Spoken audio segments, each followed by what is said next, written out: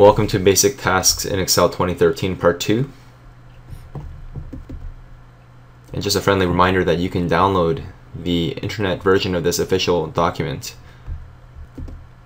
by Googling Basic Tasks in Excel 2013 from Microsoft's website.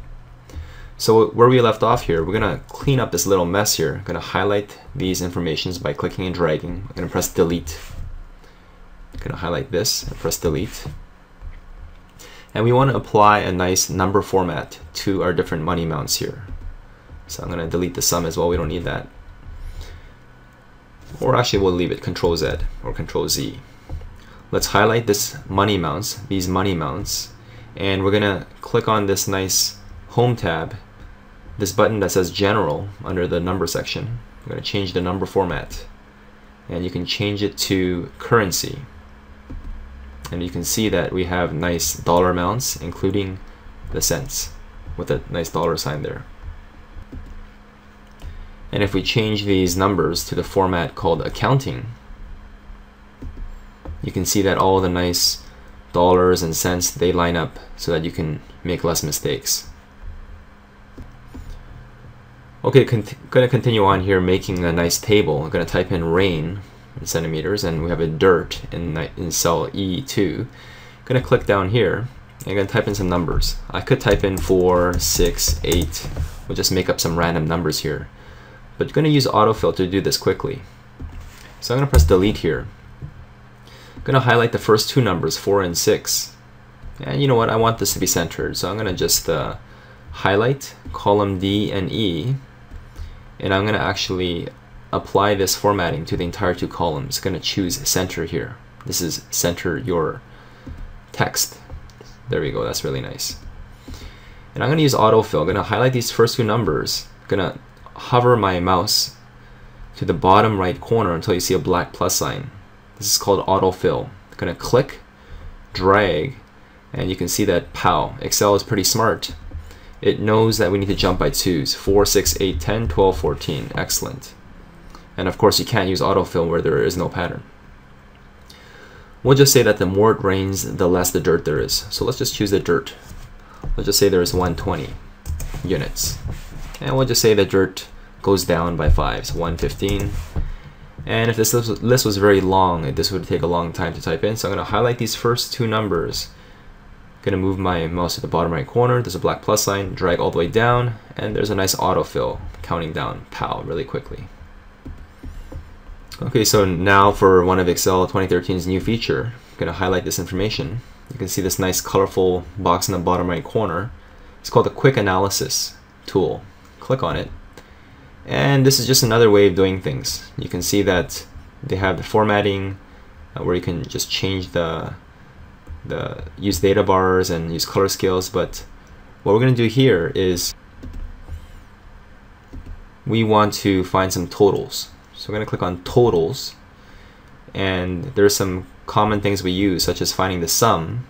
You can see that we add up all the rain and all the dirt amounts, so we can find the average. And you can even have some charts here. So these are the recommended charts. This is a nice dirt chart. You can see how it's going down. And there's even this option to choose a table. So I'm going to just choose this nice table here, click on it, and this quick analysis button here is not absolutely necessary, as you can find all these individual things up in the menu bar anyways in the ribbon. Just another way of doing things. So that now that we have a table, notice these little drop down boxes. We have rain, and right now it's going from small numbers, little rain, to lots of rain. So I'm going to click on this. You can even sort it rather than from smallest to largest, from largest to smallest. So now you can see there's a lot of rain, and then it gets lesser and lesser. And it has an inverse relationship to the amount of dirt. So I'm going to press Control Z to undo that. And in fact, you can even hide certain amounts. So if you want to hide the amount of dirt when there's 6 and 8 centimeters of rain, I'm going to click on this little box here. I'm going to unclick this checkbox, 6 and 8. Click on OK. We're essentially hiding this information. So it's not deleted, which is nice in case you have some important customer or student records and you don't want to delete the student permanently, but you can always get it back by unhiding it. Click on this nice little box here. Click on the checkboxes, 6, 8. Ta-da, and we have them back.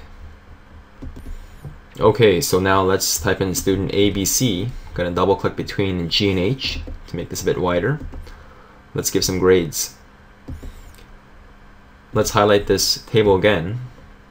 After typing in test 1, test 2, we have 70, 60, 90, and you remember how to center these.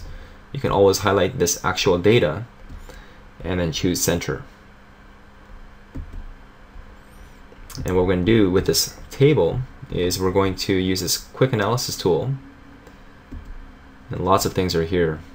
I'm going to use the color scale option. So you can see that when we click on this, you can get a visual representation of who's doing well.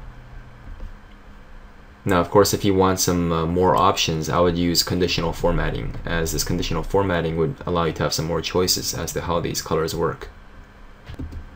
Okay, so it's always a good idea to save your work. So let's go to File, Save, and you would save it somewhere to your computer.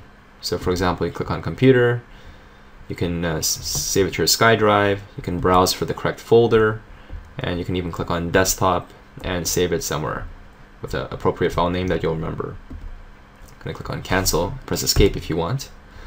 Alternatively, to save, you can press Ctrl+S, or click on this nice little floppy disk button over here. And let's finish off this video by refreshing ourselves on a taste of how to print. We're going to go to File, Print, or Control-P, File, Print. And you can see what happens here depending on your printer that you have. You'll see a nice print preview, and we're on page 1. On page 1 it's going to look like this with the rain here, and you hit this little nice arrow here, next page, and you can see here this is the second page. And you have a number of options here, and one major option is whether you want your paper in portrait orientation, which runs up and down, or landscape, which is sideways. And if you choose landscape, then you will be able to squeeze in some more information on page 1. I'm going to leave this on portrait, and just want you to pay attention to what's going to happen here. We have the rain here at the end of page 1. I'm going to press Escape. And what's happening here in Excel is you have this nice dotted line. This nice dotted line gives you a hint of where it's going to cut off on the page. So you can see this here is going to be page 1, and this here is going to be page 2. Okay, so excellent job on learning the basics of Excel. Hope you stick around and watch some more videos. And thanks for subscribing.